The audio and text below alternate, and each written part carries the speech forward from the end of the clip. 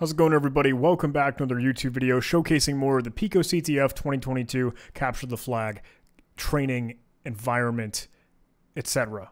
All right, I'm going to hop over to my computer screen. I am running Kali Linux as the virtual machine that I'm using to hack from. Have a directory created for us in the PicoCTF, and I also have a text editor open ready to rock whenever we get into it. I'm going to move on to this cryptography category challenge called transposition-trial, and it says, hey, our data got corrupted on the way here.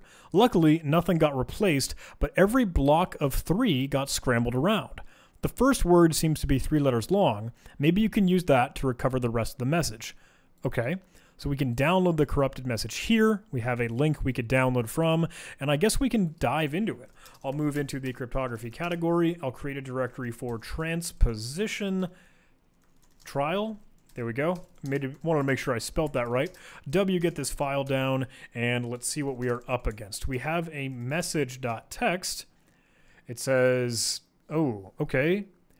The first word was 3 characters long, and I'm assuming, okay, it's the, if things are shifted just like that. And then spaces could follow it, and okay, we have FL, and I'm going to guess this first portion is, okay, the flag is in PicoCTF, and we just need to shift these around a little bit. Let's do that in Python. You know what I mean? Let's just crank out some quick Python code to cut that up for us. We'll create a shebang line as we always do, and we'll open this message.txt file. Message.txt as file pointer. This is boilerplate stuff. Context manager with to open the file. We don't have to close it manually. It handles that for us. We will read from that, and we can display, hey, we have our contents read in just fine. So if we know that, hey, things kind of got scrambled in sets of 3, and the first word is the word the, then we might be able to say, okay, the T moved to the front, the original thing moved to the middle, the first character moved to the middle, and the last, or the middle one moved to the end. Did that make any sense? I'll show it to us. I'll show you how we can kind of play with that. Let's do a for I in range, counting from 0 to the length of our contents or the message, iterating by 3. Yeah, like as a step value. So that way we could basically say, if we were to print out our I value, we keep cruising through this. I'll show you in the build output. We start from 0, count to 3, count again, 6, 9, 12. So we're moving by multiples of 3. That will allow us to kind of take out a chunk. We can say the chunk will equal the contents split from I to I plus 3. So we could get each of those chunks that seem to be rearranged. The FL, GA, SI, building out what will be rearranged as PicoCTF. Now, because these are all 3 characters long for every single segment, consider these H like the value A, E like we can call that B, and T we can call that C. And that will just be a placeholder name for any of the positions in our sets of 3. Does that make sense?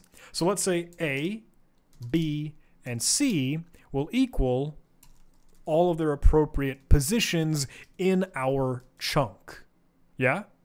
So we could then print out how we knew things would be rearranged. The T, or the very last index, would come first, C, because we're trying to recreate this to the word the, right? So C at the end comes first, and then what we knew was our A placeholder for the letter H came second, and then E as the middle piece came at the end. That was B for our middle position. Does that kind of make sense?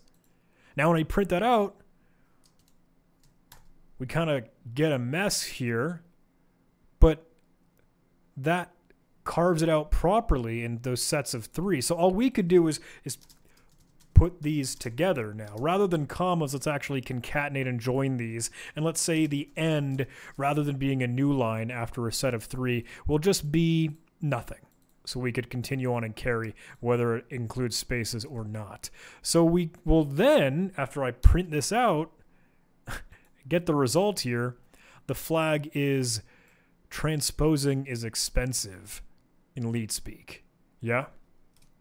Okay. So, as we've always done, let's just clean this up. Let's just build out a flag as we loop through this.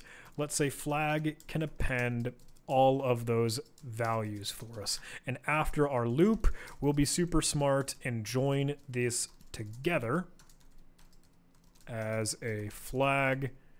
And we'll actually reset that because as we've done just before, we want to carve out just exactly this last word here. If we split it up, including the spaces, we're just going to index from the end, get -1, and then we can print out the flag, right? There we go.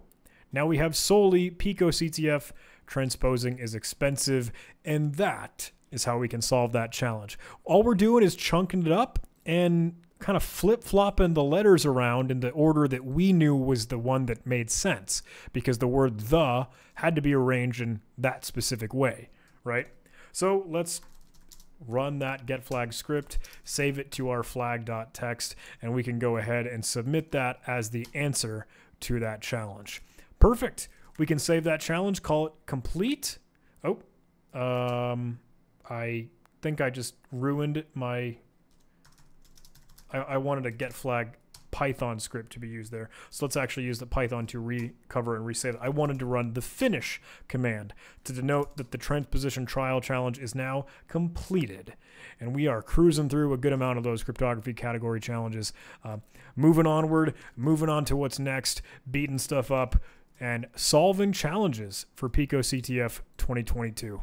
Thanks so much for watching, everybody. I hope you enjoyed this video. Hope you got to learn something new, maybe practice some of those Python skills, and a quick cursory, hey, good way to learn, little activity here with PicoCTF. Thanks so much for watching, everybody. Please do those YouTube algorithm things, like, comment, subscribe. You know the drill. I appreciate it so much. Thank you, everybody. I love you. I'll see you in the next video.